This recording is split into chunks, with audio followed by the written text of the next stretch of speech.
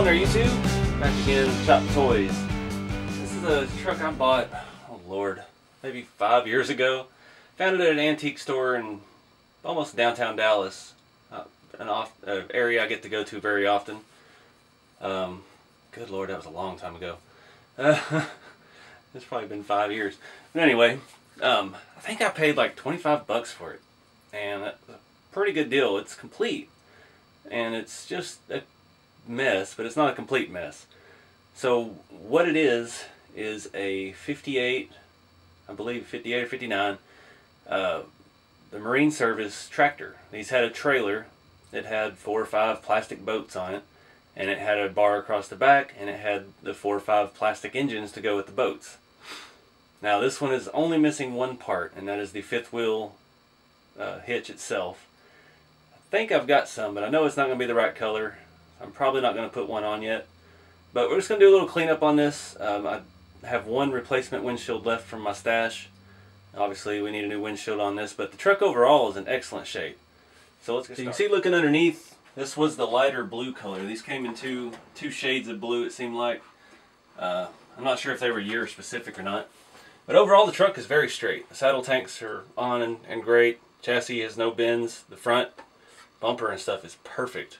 So not going to have to do any body work on it, but we do need to pop that windshield out, and for that I'm going to use my long angled needle nose pliers. Let's see if we can get down in there. Trying to remember which direction to go at it from. All I do is give it a little twist and try to pull it. It's easier without the glass in it when you have one that's missing the glass. I'm going to put down something. I know it don't look like much, but I don't want to scratch it any more than it already is. So I had them bent just a little bit. We'll have to see if it's enough. Now these, you don't have to take it all the way off to remove the windshield. It'll pop up and there's a secondary, it's like a hood latch. There's a secondary catch, but getting it there is the hard part. I may go ahead and break some of this window out just so I can get my hands on it. I don't have to stab myself. Whoa, went flying. Nothing left of that one. Sometimes if I have one that's just hazy or scratched a little bit, I'll keep them. And if I get desperate enough, I can polish them out. So, let's see if we can push these back now. Alright, so I've been fighting with this. I got one side. This one's got a little bit of rust around there, and I think that's what's holding me up, because it is a very snug fit. But you can see on this side how that lip is, and that lip that's rusty is twisted one way or the other, and that's what keeps it from coming back out. But that's as far up as we need it to get a windshield in. Almost got the other side. So you kind of have to push back and up while twisting from the bottom, so it's not easy. Now there's a hole right here on the bottom of that A-pillar, and I thought this would help a little bit, get in there and twist it, but it's really not giving me the movement I need. So this side's almost out. It's just hanging up on the rust. I've got it bent back, and it's real easy once you get the windshield back in. I'll show you. It'll pretty much snap into place. It'll be a little loose, and then you just reach in there with some needle nose and give it a little twist. Push those tabs back to the outside. Boom, windshield's locked in and secured. Alright, it popped. I heard it. Aha! We made it, finally. Alright, so it hinges in the back and just locks in. And this will help us when we clean it too. So I'm going to take this. Do I want to pull the grill off? I want to pull the grill off, but I don't want to pull the grill off. See how well those headlights are up in there. Can't push it with my finger. Looks like all the corrosion on the grill is on this one side where the hood's pretty eat up. So I don't know. Yeah, the stubs in there look pretty good. Let's give it a whack and pop the grill off. We can work on that while the cab's drying. I'll use these. Just something to get behind there and give it a little push. That one popped right out.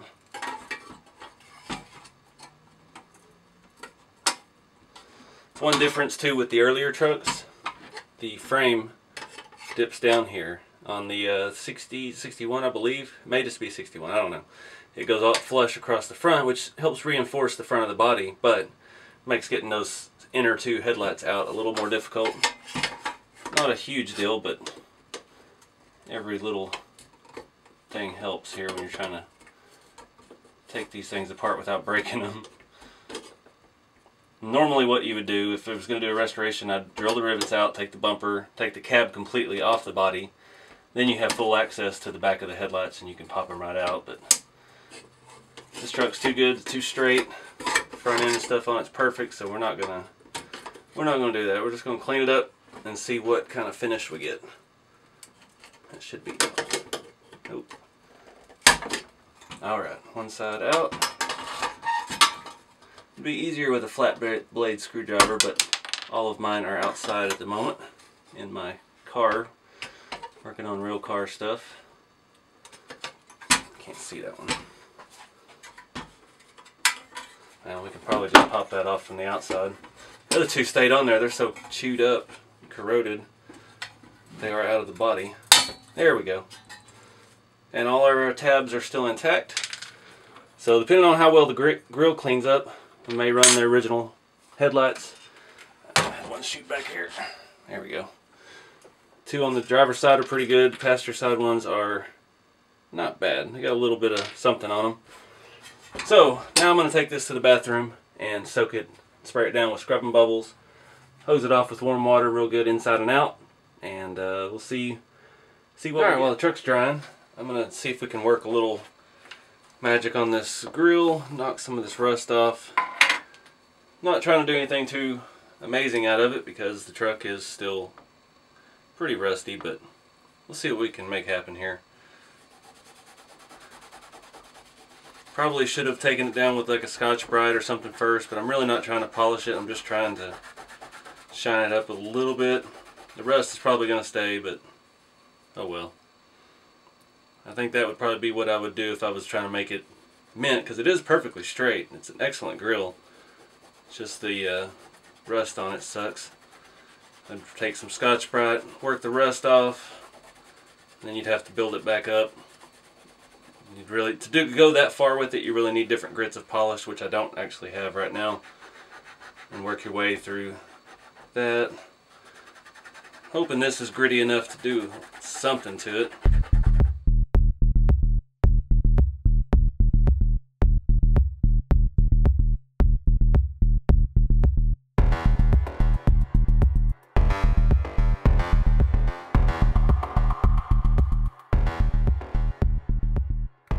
Alright, so I forgot I had some double-aught steel wool.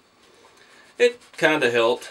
It's still stained in the into the metal, so I'm afraid it would take a lot more work than I'm willing to put in, and it's not going to match the truck anyway, so we'll just leave it like it is. Shined up pretty good, so I think it'll fit pretty good. We're going to have to give the bumper a little love too, so it doesn't look too bad. But yeah. I think it's going to be alright. It'll be good enough for what it is. We're a long way from having a trailer for that truck anyway. I've got all my stuff strung out 3 different rooms of the house, so I didn't have a hitch for it, a receiver hitch for it that I could find right now. So we're just going to leave that off there like we thought. Alright, so the truck came out a little bit better. These tires and wheels on this thing are almost perfect. They have no wear on them. They still have the rib in the center that sticks up above the actual lugs on the tread. Just super tight, nice hubcaps. Really nice truck. So let me grab the towel again, and we're going to hit the bumper with a little bit of well, I guess I'll hit it with the steel wool too, so it'll be the same. I'm not going to go super crazy on it because I don't want to mess up the paint any, but see what'll happen. Alright, came out pretty good. Not quite as shiny as the grill, but I did also just lightly polish the headlights just by hand, just for a few seconds. Not anything amazing, and they did clean up quite a bit. Trying to find the bad ones, I can't even tell now.